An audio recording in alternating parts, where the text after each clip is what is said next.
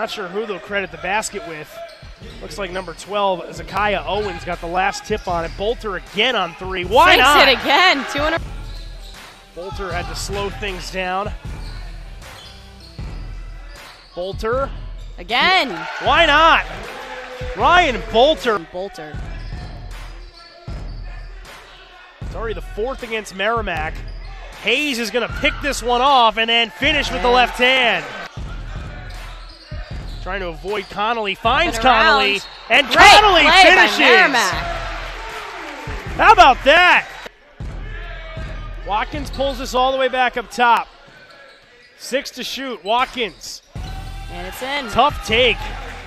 Is comfortable zone dribbling, gets it to Crawford, who floats it, and the nice touch. I wonder how much longer Joe Gallo can keep all of his main options on the bench, as that one's floated in there by Anderson. Kind of affected Merrimack because they lost that huge lead that they had. It's a 3 from the parking lot for Isaiah Salter, and then a dunk for Zeke Owens. 4-point lead. Hayes, spinorama, out to Crawford. Three-pointer goes down, finally, anyway. Hayes stops in the lane. Miss, got his own rebound, goes right back up and finishes.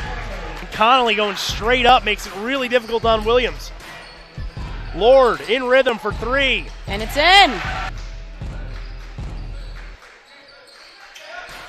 Hayes with a beautiful feed for Joyner.